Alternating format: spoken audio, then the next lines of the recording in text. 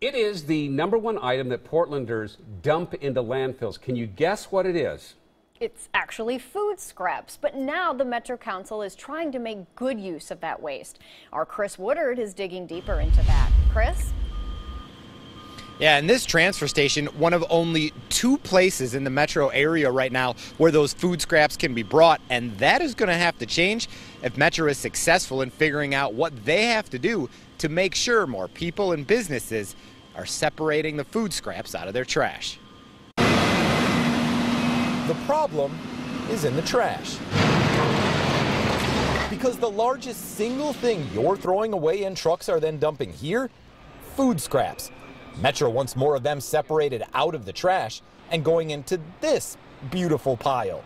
Because, believe it or not, this is a resource we are literally throwing away. It's an adjustment. We're primarily focused on what could businesses do to keep from putting large quantities of food scraps in their trash. I learned about 1/5 of what we throw away every year in the Portland Metro is food.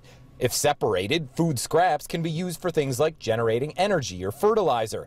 Lettuce, grapes. They tried to do that in Seattle with an ordinance that bans people from throwing food or compostable items in the trash. Now, a group has filed a lawsuit against the city because garbage collectors are required to look through trash. The city's new garbage inspection law is a gross violation of our privacy. I asked if that is something they're considering here. No, not at all. We have no interest in snooping through people's trash. Matter of fact, we think that the people here want to separate these materials out because they value compost. Here, the focus is on commercial trash or businesses and finding the best way to encourage, educate, and help them separate a valuable resource and then figuring out the best financial way to make sure it doesn't get dumped into landfills.